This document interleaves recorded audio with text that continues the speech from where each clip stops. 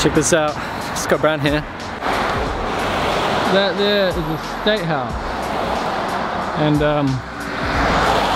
that one there is the state house too. So the house that we've been working on in these previous episodes was a state house like that. So it's been many years since they were built and they need a lot of work. And that is why the owner put a brand new roof on there. And we've done previous work at his house, but we avoided doing the ceilings because the roof was leaking. You know, you don't want to damage your new ceiling, get a new roof first. But now that the roof is done, we're ready for our new ceiling. And that's what we're going to do today.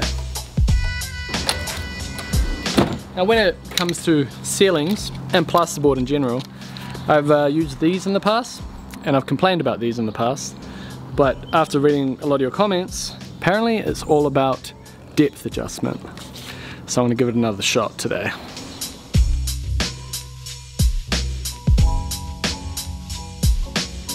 So yeah, you remember the old ceiling that we took down? That's what's on a lot of these state houses, that pinboard ceiling with the timber battens on all the joints. They've always wanted to update it with some nice flat plasterboard. Now the roof's done, we can do that. Also, now that we've re-screwed all this, because, and I don't think I got this point across properly when I took the ceiling down, this new plasterboard is a lot heavier than the old stuff. Hence the reason we had to spend time straightening and screwing this off. It's taking a lot more weight. We also spent time doing this. This is a lot more open than it used to be.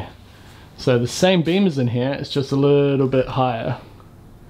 And the engineer got us to put these straps in to help with stability. And the straps also come down to this post. And this post goes down to the floor, and it has a strap going down to the floor framing below. There's a bearer line running directly under the post. So it opens the place up a little bit more.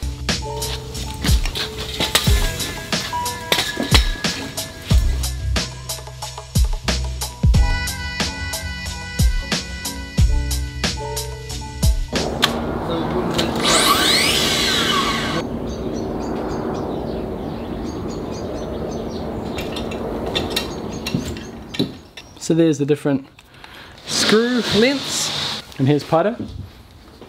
How's that wrist? Oh, it's getting better, you know. That's good. It's been about a week now. So. Paito fell off the skateboard. Yeah.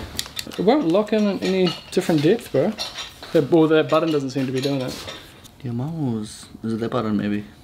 Was it this one? Oh, there you go. Maybe it's that one. Oh, there you go. That button there. So these little locks. Oh, yeah. So what do? You press that? Press that and you can move it, and it locks into there. So is that on 32 now? So that'll be, yeah, that'll be 32. Then you got 32 on the line. We're using 3.6 sheets, 10 mil. That works out to be a sheet and a half per run.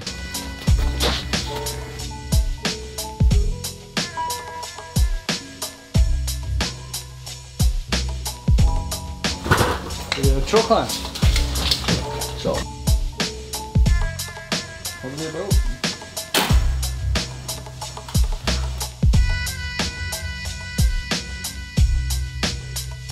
Alright, there is a screw on our chalk line.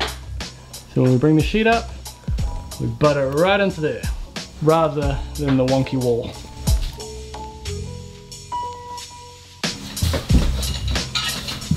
So we're pushing it to the screw there. Yep.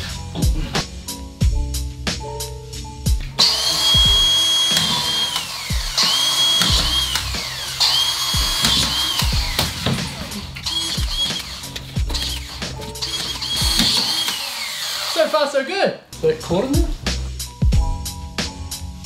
There you go. It's not perfect, but straighter than it was.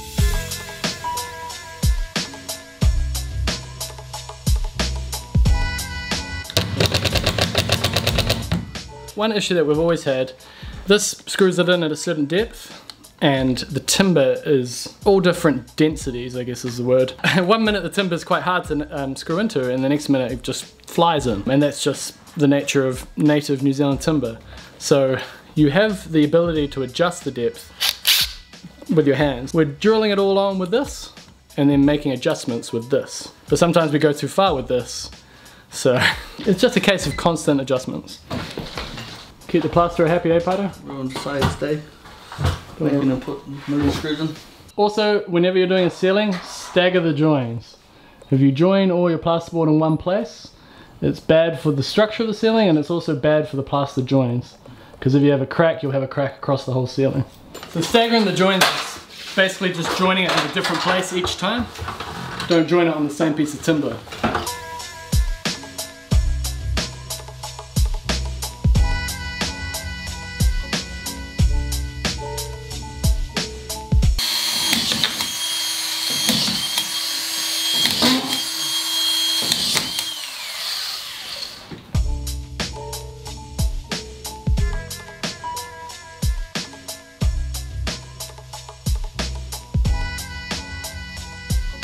Got it? You just need to go in a bit, bro.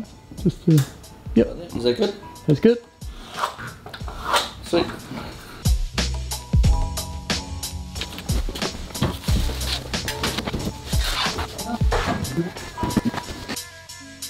Bit of plasterboard glue, and now we're almost ready for morning tea.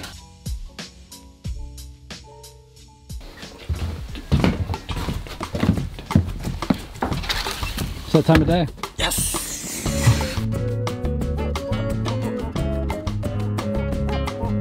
Man, See how I did that? yeah, you should have another job, part-time Uber. great skills there, Scott. Thanks, Butter. You want to wind that window up, you bastard?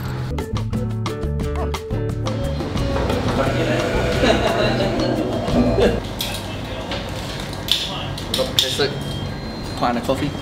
Just like the Smugger Time t-shirt. Well, this one. Bing! What is this? Scruffs bacon cheese, bro. What'd you get? Chicken satay panini. You excited? Yeah. My name's gonna walk out of there with a birthday cake, eh? Just cause. Just because you can. So a very relaxed looking cat there.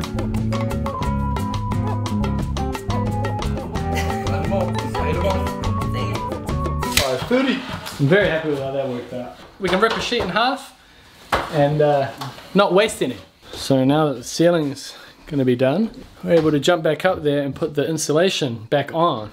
In order to get up there, we're gonna improve this. We're gonna put a ceiling hatch that folds down into a ladder. And I've been assured that it's gonna arrive today. So hopefully it arrives before the end of this episode.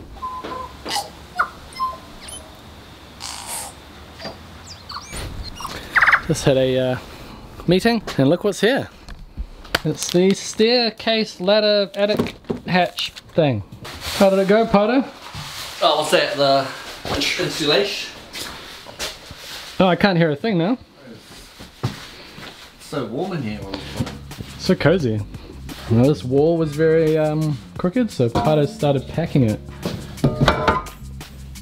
And then we can line these walls.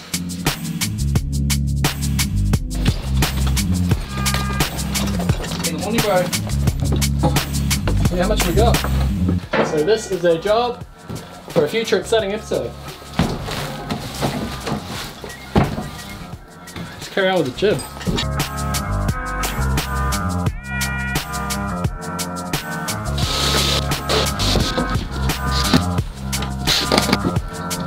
And this is exposed from here to there, is exposed to the entryway. And the entryway is inside technically, but you know, you can get a bit of noise, people coming in and out. So sound insulation and a little bit of warmth.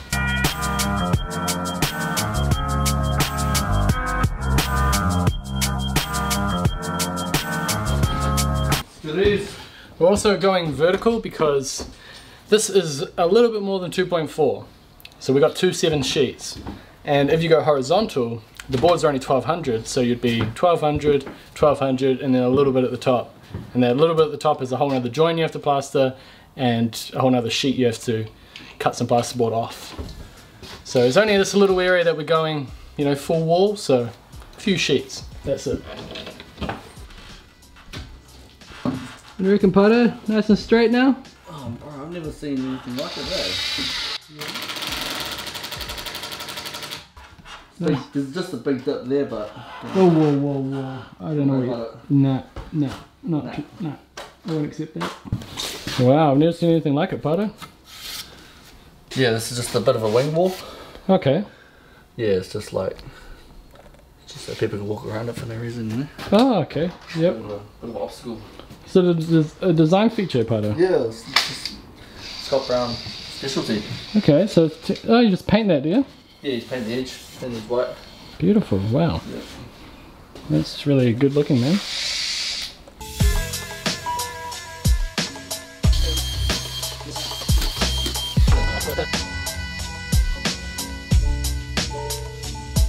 Here we go.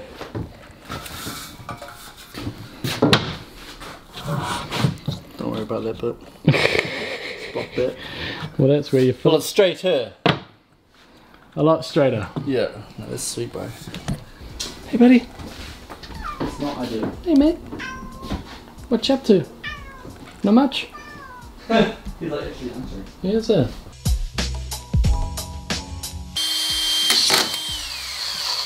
He's a 110. Must have crooked wrists or something, Pato. Why's that? Oh, because you keep putting the screws in? Yeah. What do you think of it so far? Yeah, I like it. Yeah? Just doing the job today? Yeah. Maybe you and I sit out of practice, eh? Yeah. That's good.